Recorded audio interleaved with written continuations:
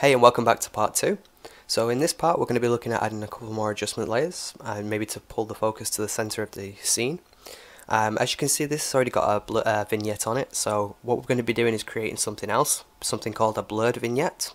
There probably is a proper name for it, this is just what I call it, so if you do know the proper name for this technique, maybe throw it down in the comments, let us know. So the first thing we want to do is Shift A and add in an adjustment layer and move it up to the top like we did before. We also want to drag it out, so make this the length of the movie clip, so you can just copy this and paste it here if you want to. We also want to rename this so we know what adjustment layer it is. So I'm going to call this a blurred vignette. Try and spell it properly. Okay, so now we've named this, we can add an effect strip to it since we've already got it selected. So what we want to do is press Shift A and we want to add a Gaussian blur. So this Gaussian blur, if now it's selected, we can go down here to the side panel and just increase the amount of blur on the X and the Y. So I'm going to just say maybe 20 on the X and the same for the Y. So as soon as we do that, we can see that everything's turned blurry, which we don't want everything to be, blurred out. What we want is just for a vignette shape to be blurred out. And there is a couple of ways to do this. I'm just going to show you the way I do it. Pretty simple.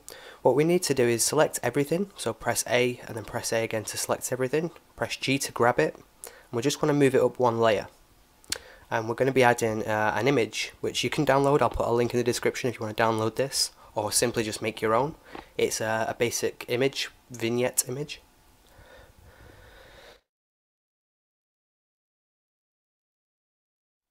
So this is what it looks like. So we want to increase the length of this, make it to the length of the clip as well. And the reason why we put it on the bottom is so we don't actually see it in the render. When we render it off, we're just going to use this as a shape. So what we want to do is, like say, apply that blur just to be around the edges, not in the middle. So select the Gaussian blur. And then what we can do is down here, in effect strip, go down.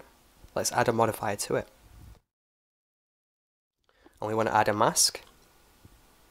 So if you can't see it, just scroll down and select mask.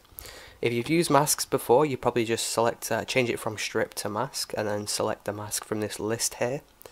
And there would be one here if we went and created one in the movie clip editor, but we don't actually need to do that. What we can do, we can use the vignette shape to use as the mask. So instead of selecting mask, leave it on strip, and then we can select which strip we want to use.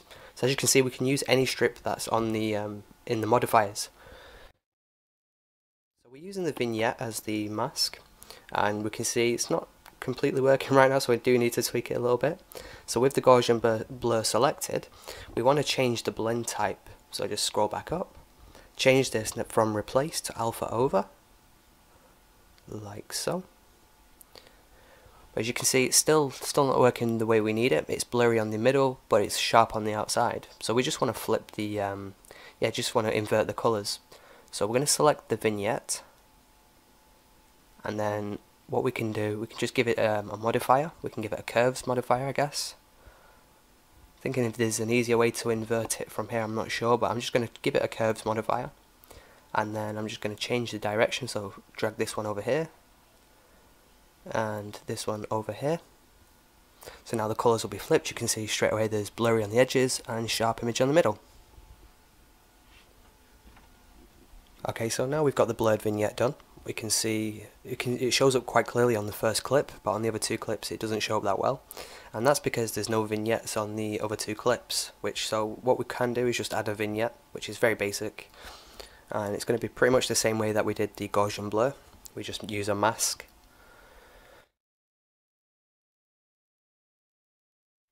So we want the vignette to be underneath the blur, so let's grab the blur and the blur vignette, just press G to grab and move it up one slot.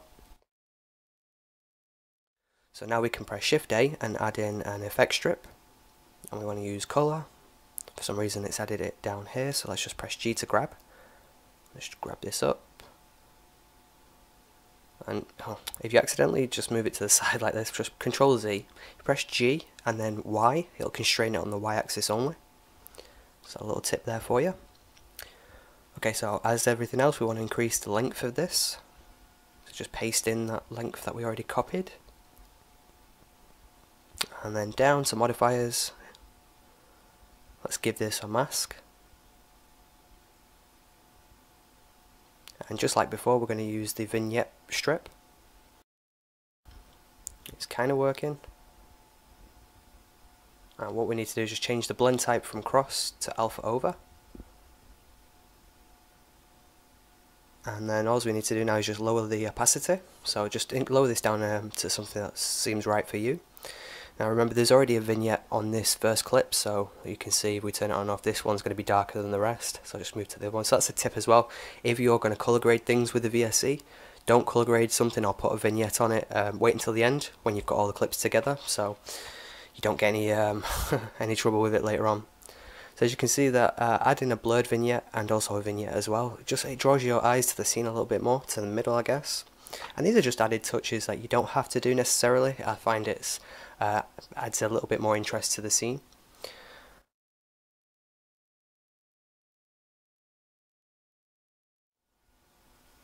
So make sure you refresh the sequencer before you're about to render, that's always important. And we do want to change a few settings while we're here. We can go to output and place where the output of the folder is, where it will be saved to. You also want to choose the file format. Maybe if you want to render it out as an image sequence or a movie file, choose whatever you want. We don't need to worry about the sampling, but we do need to worry about the encoding since we've got audio in the scene. These settings should work as fine as standard. What we can also do, if we select the audio just as we can with the movie clip, we have a few options that we can change. So you can increase or decrease the volume, the pitch, and the pan, so it's on the left or the right side of the speakers. So you have a few options that you can play around with as well if you need to. But since we have audio, we need to record the audio codec. So we just want to select audio codec and choose one of these that works for you. I usually use MP3 since it works fine. So yeah, go ahead and then render it, and you've added a little bit more to the scene. So hopefully this tutorial did help. I know the first one was very basic and this one's a little bit more advanced, but nothing too so yeah, hopefully this tutorial helped. If it did, be sure to give it a like, and thanks for watching.